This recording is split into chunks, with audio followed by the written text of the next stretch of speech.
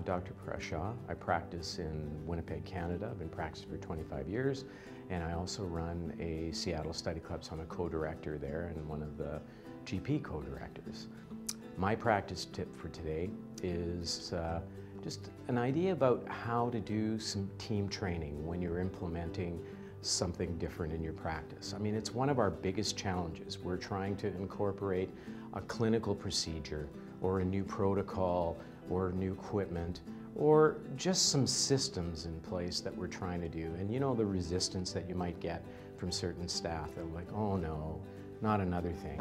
Well, one of the things that I've found, we used, one of my past tips was on checklists. So when I'm incorporating a new system in the practice, I try and give practical examples. If it's not clinical, because clinical is easy because I can actually just give some science behind things. But if there are other business type systems, sometimes it's a little bit harder. And to get a person to perhaps read a book or an article sometimes is difficult. So here's my tip. I use a lot of TED Talks. And the TED Talks are anywhere from 15 to maximum 20 minutes. And there are in all different fields. I mean, you can find things on education, on business, on technology, on raising children. It doesn't really matter. But a lot of times what I do is I'll find a TED Talk or a couple of TED Talks that are suitable to the topic that in terms of what I want to implement.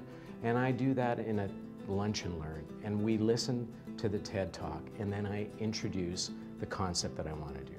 For example, when I wanted to introduce checklists, there's a TED Talk by Dr. Atul Gawande, and it was just around 18 or 19 minutes.